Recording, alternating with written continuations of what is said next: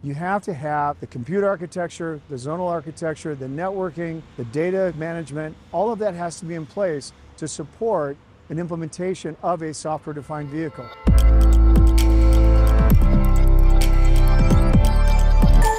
Zone controller is the way of abstracting the device behavior in the whole car. The zone controller, for instance, has the role in order to connect first to all devices in the car, so radar sensors, camera sensors, door controllers. The zone controller will then use a piece of software which translates the proprietary device behavior into a known interface. The services will be visible on the CVC, on the central vehicle controller. The CVC, in most cases, hosts the propulsion chassis of the drivetrain of the car, like braking, steering, engine, and also dampers. The CVC is also the connectivity to the outside world, is the inventory of software. The services will be visible on the CVC.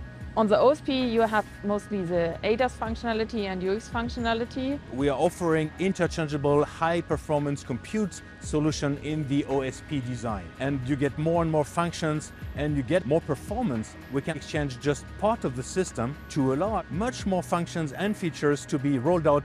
This is then hosting the applications which requires a lot more computing power. The OSP modules contain only the elements which needs to be exchanged, like the SoC, like the memory. These are the components you need to exchange. Anything else will stay in the car over the entire lifetime of the car. The different levels of SVA or automation level is fluid. This really depends on the requirements. How much ADAS functionalities you have, how much compute power you need. The advantage of having different controllers with different compute power and units is that we have different requirements for each controller. So the SVA enables a software-defined vehicle because we have their up-integrated functions in different controllers, and we have it really simplified.